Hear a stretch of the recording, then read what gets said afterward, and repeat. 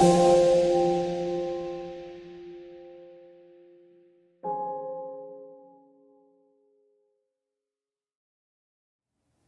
welcome. We're so glad that you're with us to worship. A special shout out to those of you at our South Street campus and our North Aurora campus. We're really glad that you're with us to worship today. And I'm glad to be here, at least virtually, if not in person. If you've been paying attention to the news, or even if you haven't, it'd be hard-pressed to find anybody who's not aware of the war in Ukraine. And some of you have asked or inquired, what are we doing as a church? How can we pray? How can we support? And you might remember that a number of years ago, our Advent project for Serve the World was a ministry called Stephen's Home. Stephen's Home is in Ukraine in a city called Kherson. Kherson's been in the news recently because it's just above Crimean Peninsula. It's been taken over by Russian forces, and in that city is Stephen's Home, a home for disabled young men in Ukraine who don't have any other resources or help in that country. Elise West and her team have done a remarkable job caring for these men, loving them, sharing the gospel with them. And more recently, during the war, Stephen's Home has become a refuge for not just the residents of Stephen's Home, but for the people of the community who are seeking shelter there. In fact, we were sent this picture of worship going on in the basement of Stephen's Home. So I just want you to know, Chapelstreet Church, the very resources you gave years ago to build Stephen's Home, it's now being used as a place of worship and prayer and physical refuge from the shelling and bombing going on in Kherson. So pray for Ukraine, pray for the Christians in Ukraine, specifically for the ministry of Stephen's Home, and we'll update you as we have more information. But we want to say thank you for your prayer and your support. I know it means a great deal to our brothers and sisters across the globe. Speaking of prayer, let's pray now and ask God to prepare us to hear from His Word. Father, we thank you for the way that you pour out your grace in our lives, and sometimes living here in a comfortable, relatively secure country, we forget that there are brothers and sisters of ours all over the world who struggle, who are in danger, who are in jeopardy. And we ask your protection, your provision. Lord, we pray against the schemes of evil men who make war on the earth. That you, Lord, are the Lord of all nations, and we ask you to stop this war by any means necessary and to protect and preserve innocent lives. We pray specifically for the work you're doing in Stephen's Home, for the protection of the people sheltering there, even in the basement, singing your praises, crying out to you for help and for aid. Lord, protect them and preserve their lives. Lord, bring through this crisis opportunities for your gospel, that many would reach out and cry out to you, whether Russian soldiers, Ukrainian soldiers, civilians, world leaders, God, that they would reach out for help beyond this world that only you can provide. Now, God, we turn our hearts and our minds to your word, and we ask you to speak to us. We pray this in your name, Lord Jesus. Amen. Well, we're in a series called Following the King, as we're marching toward Easter, following the path of Jesus from the Gospel of Mark as he is in the last days of his life on earth. And we're going to look at a remarkable story from Mark's Gospel in chapter 14 in a few moments. But first, I just want to set this up with commenting on a movie scene that will probably be familiar to many of you. I'm sure many of you have seen the movie Titanic. Of course, Leonardo DiCaprio, and he's the famous love story and the story of the sinking of the ship. But there's a scene at the end of the movie where Rose is an old woman now, some 50, 60 years after the Titanic went down. And she has this diamond necklace called the Heart of the Ocean, which is part of the story. And they say that it's worth $400 million, the Heart of the Ocean. And in the scene, she's standing on the back of the Titanic, the ship, in her nightgown, and she throws this $400 million Heart of the Ocean necklace into the ocean, and it sinks to the bottom. I remember seeing that scene and being so angry. I mean, maybe you watched it and you thought it was romantic. Many people in the theater thought it was romantic. I remember looking around, people are crying.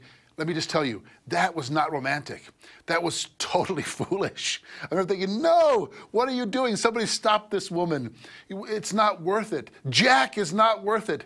Your fling, your teenage fling from 60 years ago is not worth wasting that amount of money. But nevertheless, she did that.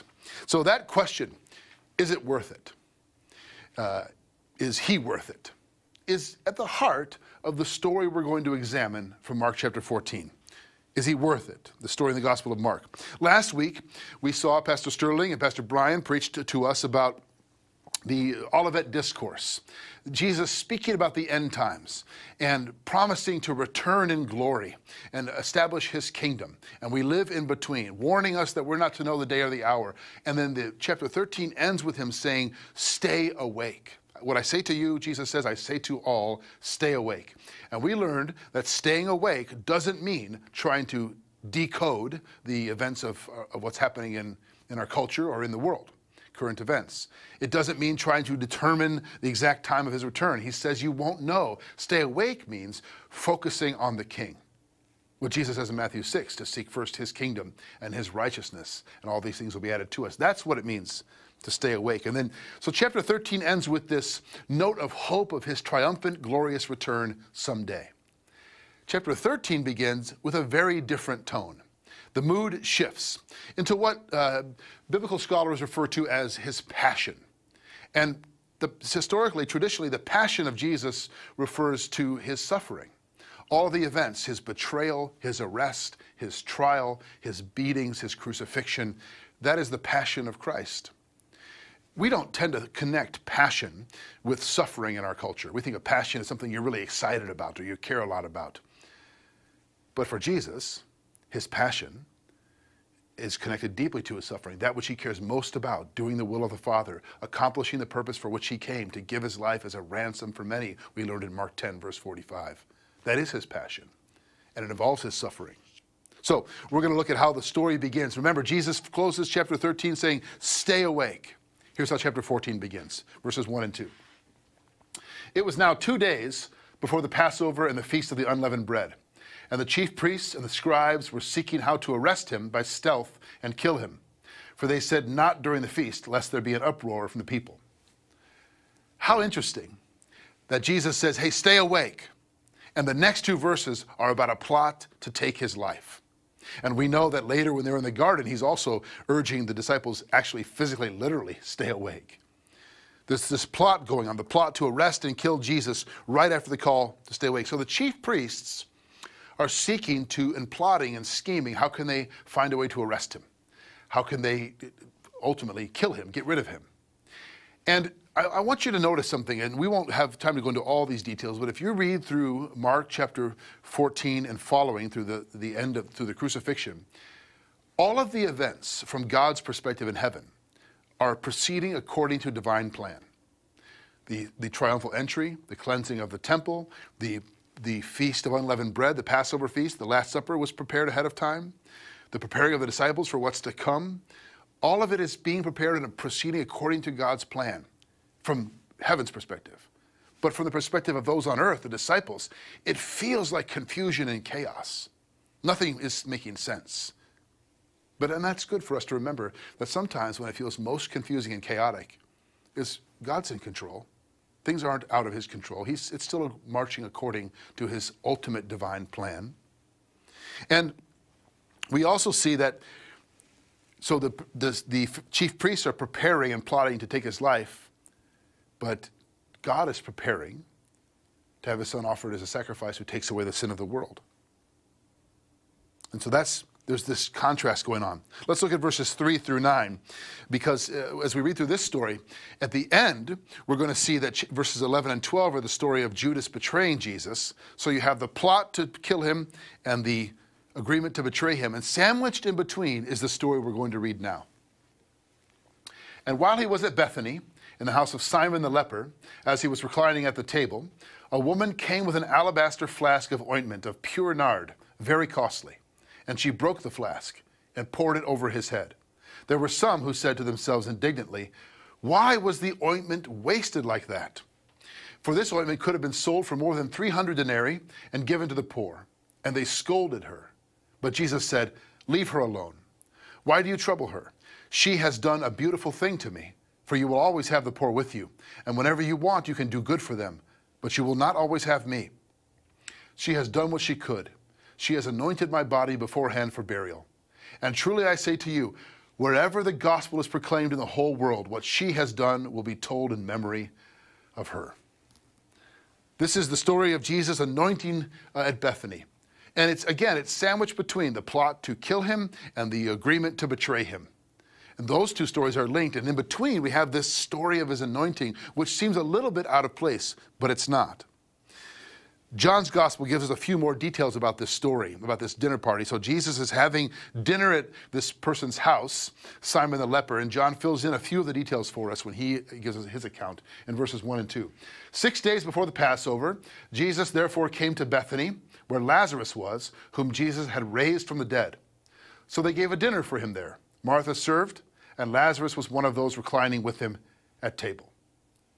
Now, in case you're new to the Gospels and studying this, Bethany is outside of Jerusalem, not far away. Jesus, during the last weeks of his life, would often spend his day in the temple courts and in Jerusalem, in the city, and then would go outside the city and stay in Bethany.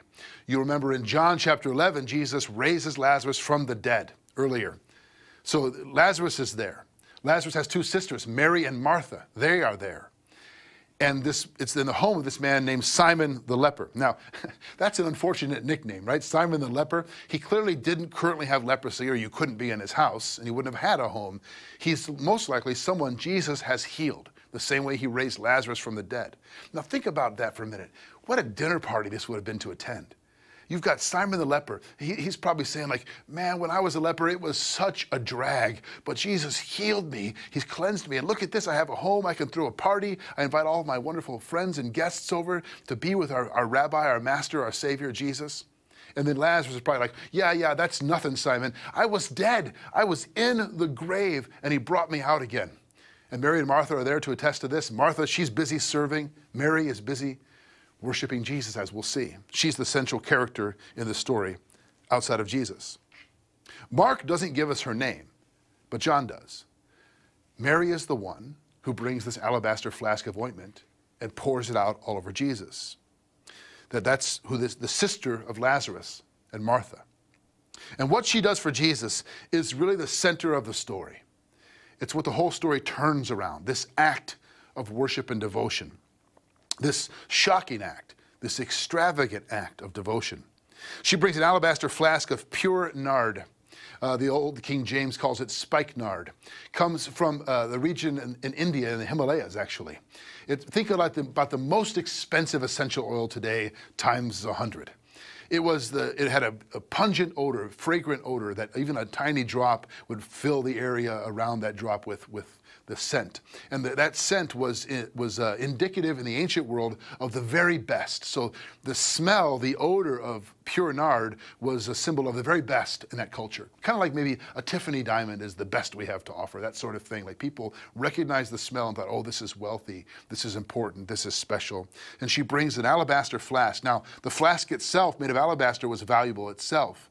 And the fact that it's full of this ointment, which only a drop would fill the room with this scent, means it was extremely valuable.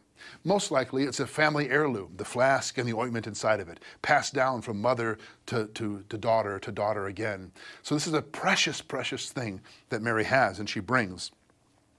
And we're told that it's worth 300 denarii. That's roughly 1 year's wages.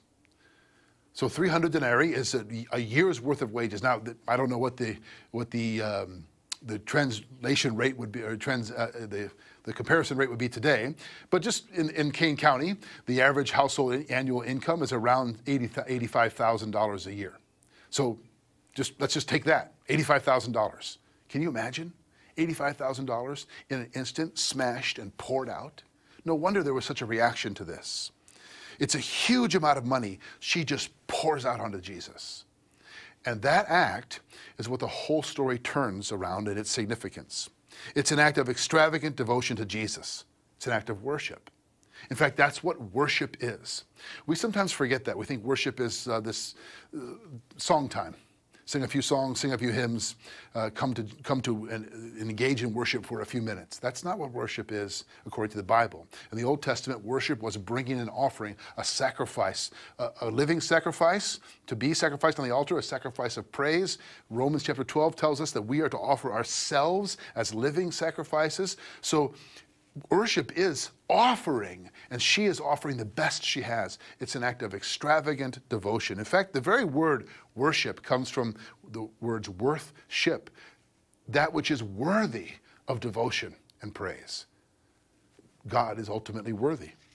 Okay, so Mary is presented to us here as an example, a model, a standard, if you will, for what it means to worship with extravagant devotion to Jesus. And I want to look at three characteristics of her extravagant devotion. First, extravagant devotion to Jesus is visible to others. This might sound obvious, but it's common in our culture for people to talk this way. You know, your faith is your private issue. That's your own personal spirituality, your own religion. It's fine if it works for you, if it's true for you, but don't push that onto others. Don't get too public with that. That's your own private devotion. But in this case, and in our case, all cases, our devotion to Jesus is not merely a private matter. It is a public thing. It is not something we hide away or keep under wraps. It's meant to be visible, to be lived out loud. Let's look at verses 3 through 4 once more. And while he was at Bethany in the house of Simon the leper, as he was reclining at a table, a woman came with an alabaster flask of ointment of pure nard, very costly. And she broke the flask and poured it over his head. There were some who said to themselves indignantly, "Why was this ointment wasted like that?" Now, we'll get to their objection in a minute, but what I want you to see here is that it's done in public. It's done for all to see. It's unavoidable. Now, this does not mean that Mary does this act in order to be seen. She's not trying to impress people. But what it means is this: she is so lost in devotion to Jesus that she's almost unaware of who's watching or what they think. Has that ever happened for you? Have you ever had the experience of being caught up in the wonder of who God is and the sheer magnitude of his love that you just kind of forget yourself? You forget where you are, almost. You forget that people are around you. It's not often. My observation is for most of us, we live our lives with a sort of background noise in our soul that we are self-conscious about what people think. Sometimes consciously about it. But often it's just sort of the air we breathe, the water we swim in. Social media magnifies this, but we're constantly thinking about, even if we're not thinking about, if that makes sense, what others see and think of us, their opinion of us. Most of our lives are lived with this concern about it. It's a filter through which we evaluate our actions and our behaviors and our words. Have you ever been tempted to hide or to temper or to tone down your faith, your love for Jesus, because of what you think others might think of you? Or have you ever had the experience where maybe in a worship service in church, maybe on a missions trip, maybe in just unlooked for moments on a walk, or reading the Word of God, where you're just caught up in wonder of who he is, overcome with the magnitude of his love for you, and you forget, and your worship is on display, so to speak. That's what happens here in the story while everyone's watching. And remember who's at this dinner party. They aren't a bunch of skeptics. They aren't a bunch of people who are hostile to Jesus. They've been healed by Jesus, raised from the dead by Jesus, love Jesus. This is an insider's dinner party. And yet she pours out the best she has on Jesus, and some people see it and don't understand it. This is the second characteristic. Extravagant devotion to Jesus will look foolish and be criticized by many. That will happen. If you are going to be sold out for Jesus, I mean, I don't mean like, cautiously religious. If you're going to live your life out loud, sold out for Jesus. In fact, a good friend of mine who walked with his wife through cancer, and when it said that we made the decision we were going to live our faith out loud in the darkest moments. And they did. And for many people, that was a great source of encouragement and praise. But the truth is, when you live your life out loud for Jesus, some people are going to question. Some are going to say, that doesn't make sense. That seems like, what are you giving yourself to? You don't really believe that, do you? And maybe this whole thing is a false hope that you'd be better off, moving on from. 1 Corinthians chapter 1, verses 24 and 25, the Apostle Paul says, "We preach Christ crucified, a stumbling block to Jews and foolishness to Greeks." Later in chapter 4, he says, "We are fools for Christ's sake." To be considered foolish, to look foolish to others. Nobody wants to be called a fool or thought a fool. But are we willing to? Because of our devotion, our extravagant devotion to Jesus. Look at verses 4 and 5 again of Mark 14. There were some who said to themselves indignantly, why was the ointment wasted like that? For this ointment could have been sold for more than 300 denarii and given to the poor.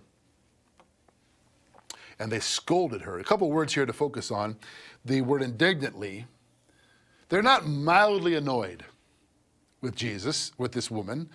They are indignant. This is ridiculous. This is a mistake. This is foolish. This is a waste. In fact, that's the objection. Why was it wasted like that?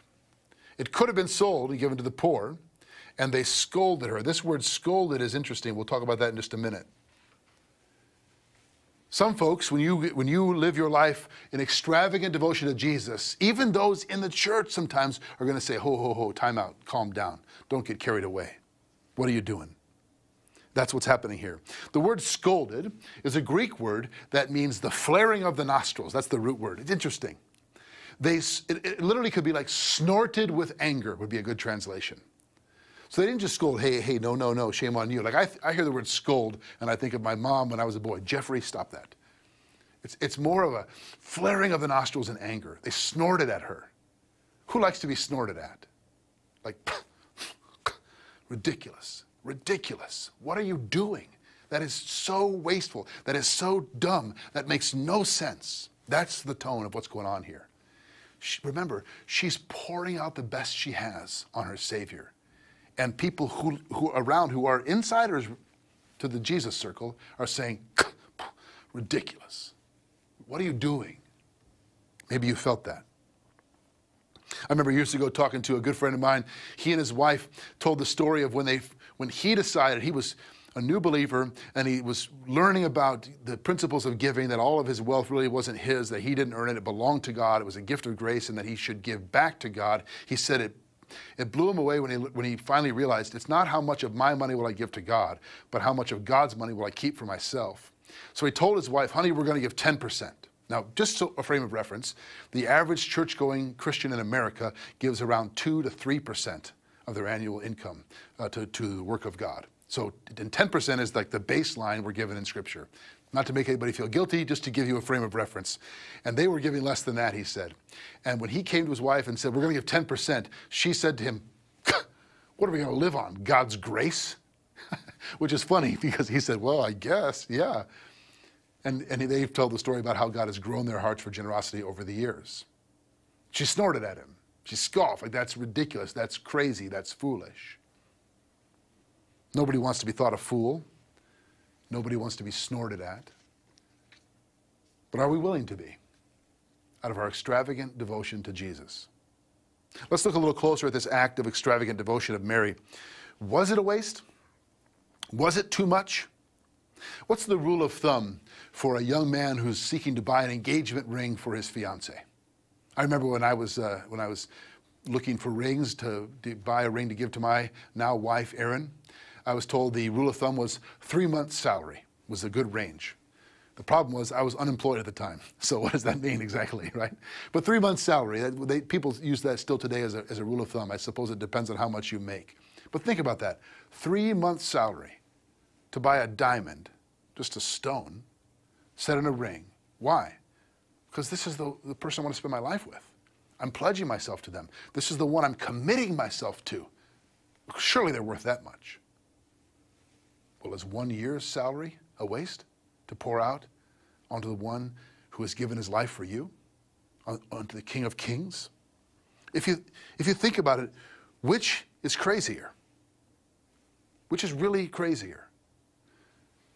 To pour out the very best you have in devotion to Jesus, the King of all the universe, the Judge of all the earth, the Lord of your life, or to hold back most of it for yourself and to give to God what you feel you can spare.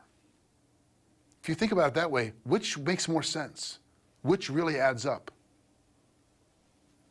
Because when Mary poured out the ointment, she not only poured out the financial value of the ointment itself, she broke the flask. I mean, there's no going back. It's all coming out, right? She's giving it all. She also surrenders that which came with that financial wealth: security, status, privilege, comfort, all those things poured out willingly. And again, which makes more sense? The point is this: very often, what will look foolish or strange or odd, what won't make sense from a human perspective, is beautiful from God's perspective. That's exactly what Jesus says it is. He says, it's a beautiful act she's done for me. This is something beautiful done for me. Extravagant devotion to Jesus is never a waste. Extravagant devotion to Jesus is never a waste. I remember years ago when I was a youth pastor in a different church, we had this fundraiser, and the challenge by the leader of our ministry at that time, I was one of the staff members, was that we should all pray about what we were willing to give up for the cause of Christ. What is it we're willing to sacrifice? And I had a chance to share the gospel with and reach out to this young man named Chuck. Chuck was an athlete, a high school athlete, a baseball player, really good baseball player, was a new believer in Christ, and he had this baseball card collection, one that his dad had helped him with, a really rare card collection, very valuable card collection. And he came and said he wanted to give up his baseball card collection. Several binders full of cards, rookie cards, mint condition, all in these little plastic cases. And I remember thinking, whoa, this is significant.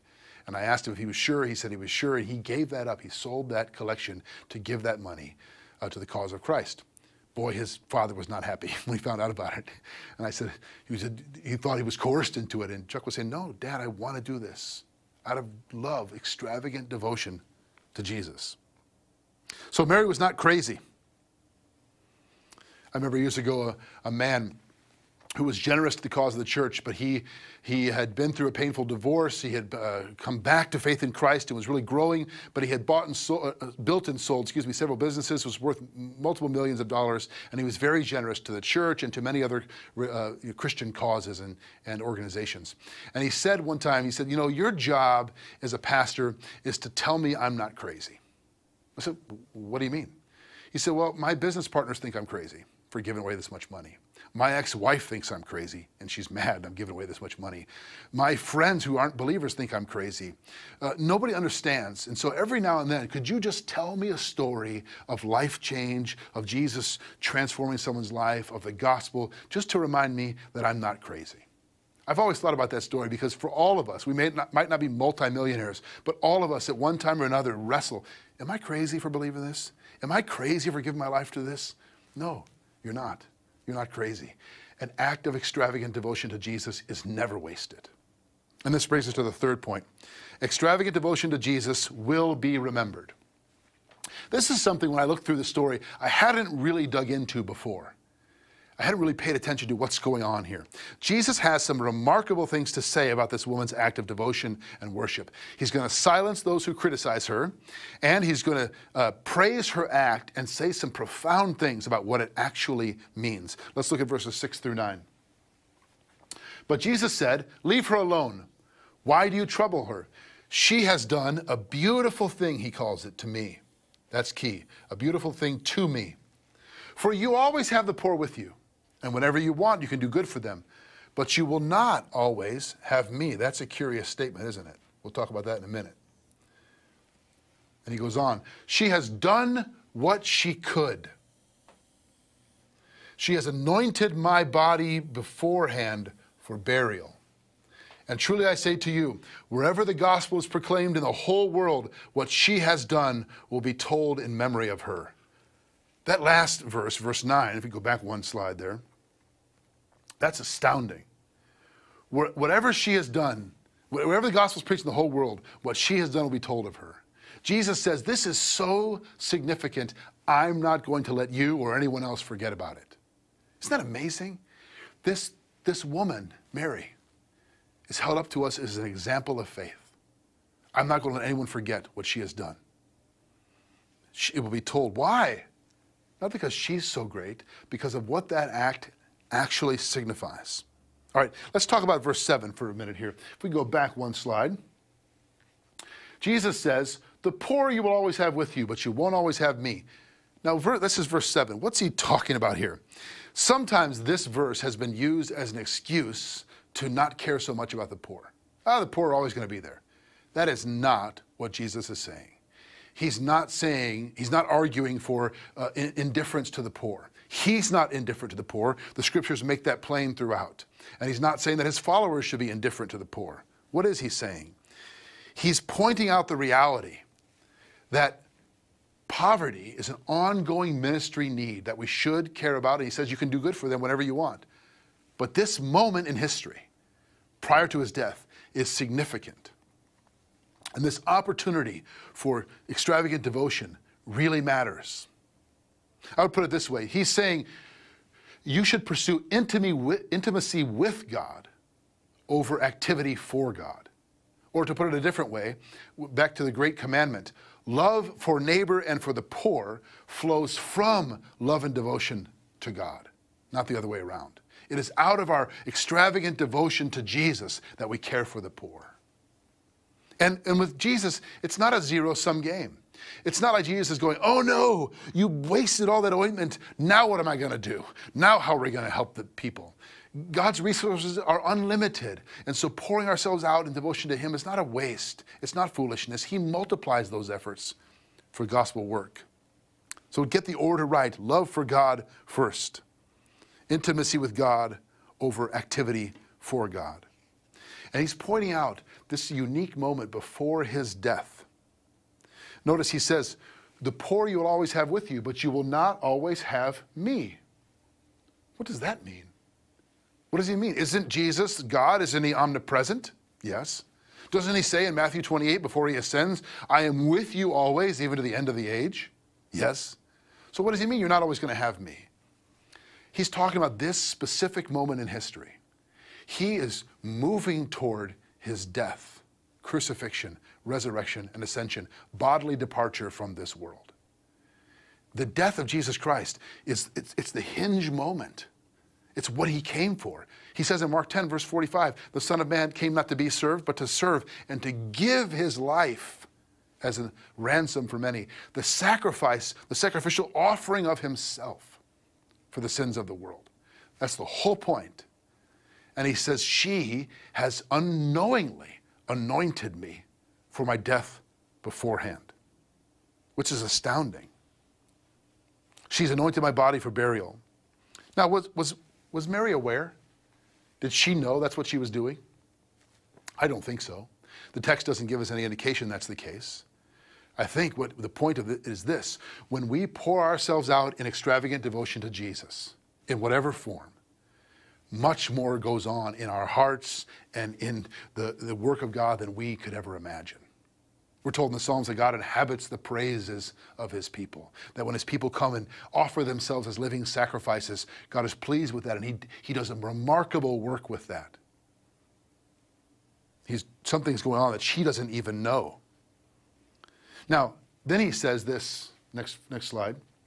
She has done what she could. Done what she could. I've thought about that phrase. She did what she could. Well, what could she do? Well, let's ask it, what couldn't she do? Well, she couldn't go to the Sanhedrin and the chief priests and try to negotiate a truce between them and Jesus. She didn't have that kind of authority or status. She couldn't raise an army to defend her rabbi against his enemies. She didn't have that kind of power or influence. She simply did what she could. All she did was all she could. What a great template for you and for me. Do what you can in devotion to Jesus. What can you do? Well, all I can do is give myself. That's all I have. Christina Rossetti's great poem about the Lamb, right? What can I give him, poor as I am? I'll give him my heart. I'll give him me. That's all I can do. And so this is what she does. And then Jesus has this amazing statement in verse 9. Because of that, I'll be sure that everyone remembers wherever the gospel's preached. Why? Not because Mary's so great, but because of what it symbolizes. Because of the power of the gospel. Mary is held up to us as a model for what extravagant devotion to Jesus looks like, and she's actually contrasted with someone else. Let's look at John 12, verses 4 through 6. But Judas Iscariot, one of the disciples, he who was about to betray him, said, why was this ointment not sold for 300 denarii and given to the poor? He said this not because he cared about the poor, but because he was a thief And having charged the money bag, he used to help himself to what was put into it. So John tells us that how crazy and sad and tragically ironic is it that Judas is the one who criticizes Mary for her extravagant devotion to Jesus. He agrees to betray Jesus for 30 pieces of silver, which, by the way, is about 100 denarii. So for a third of the cost of her act of worship, he's going to betray Jesus. Think about that. The reason, in the very next couple of verses, are the story of Judas's betrayal. There's not an accident that Mark and John, the gospel writers, put those two stories right next to each other. Jesus anointed with his extravagant, costly act of devotion and betrayed for a third the cost of that worship. There's a comparison between Judas, one of the 12 disciples, and Mary. Who gets it right? In fact, I would like to take a minute and just look at this little contrast, this little table contrasting Mary and Judas. Mary, a woman with no real standing. Judas, a man in that culture, one of the apostles. Mary gave what she could to Jesus. Judas took what he could get for Jesus. Mary blessed her Lord. Judas betrayed his Lord. Mary loved her Lord. Judas used his Lord. Mary did a beautiful thing. Judas did a terrible thing. Mary served him as her Savior. Judas sold him like he was his slave. Mary is notable forever for her devotion, and Judas notorious forever for his betrayal. What a contrast. I'll put it to you. Which one do you want to be? I want to be like Mary. I want to be like Mary, pouring my life out in extravagant devotion to Jesus. If I'm honest, I hold things back. And so I'll just ask you, what's your alabaster flask? What's the thing you need to smash and break and pour out in devotion to Jesus? What's that which you're holding back? And if you're honest, it's the thing that's holding you back. Jesus says, pour it out in devotion to me and see what I'll do with it. It's worth us thinking about that and reflecting on that. Ephesians chapter 5, verses 1 through 2, the Apostle Paul says this, "Therefore be imitators of God as beloved children and walk in love as Christ loved us and gave himself up for us, a fragrant offering and sacrifice to God." Jesus is the fragrant offering. Remember this alabaster, this ointment of pure nard poured out. There's fragrance in the room as an offering. And Jesus himself is the fragrant offering for us, for our sakes. Timothy Keller, in his commentary on this passage, puts it this way. He says, "Every treasure on earth says, 'Give up your life to purchase me.' Jesus is the one treasure that says, 'I give up my life to purchase you.' Everything else you would treasure or pursue in this life is going to ask something of you, a sacrifice of you. Give up your life to have me. But the gospel says that God laid down his life to ransom purchase you. You are his treasure because of that. He treasures you because of the cost, the price that he paid. So was it worth it? Not for Mary. I'm asking about this. Think about the math here. Is it worth it for the God of the universe, the holy, perfect creator of all that exists, to give up his son for you and for me? For our brokenness and sinfulness? I mean, that doesn't exactly add up. That's not an even trade. Is it worth it for Jesus to lay down his life for those who would betray him, deny him, walk away from him, scoff at him, snort at him? But he did it. Because in God's economy is not like the world's economy. Those things don't add up the same way. It's crazy from one perspective that a holy and perfect God would do that, but he did. And that's what Mary understood. And Judas never did. This little story, tucked in between the plot to kill and the agreement to betray, tells about what real worship looks like. And we're still talking about her story 2,000 years later. So let me urge you, Chapelstreet brothers and sisters, pour out your life in extravagant devotion to Jesus. Some will think you're foolish, but it is never a waste because he has poured out his life for you. That's what he did on the cross. He poured himself out. He held nothing back for you. Let's pray. God, we thank you for this ancient text and this story. We thank you that we still know Mary's name today because you have given this story to us as an example of what it means to live our lives in extravagant devotion to you. Forgive us for holding back, for being timid and fearful souls. Free us by the power of your grace and your Spirit to live as people who are sold out to you. We pray this in Jesus' name. Amen.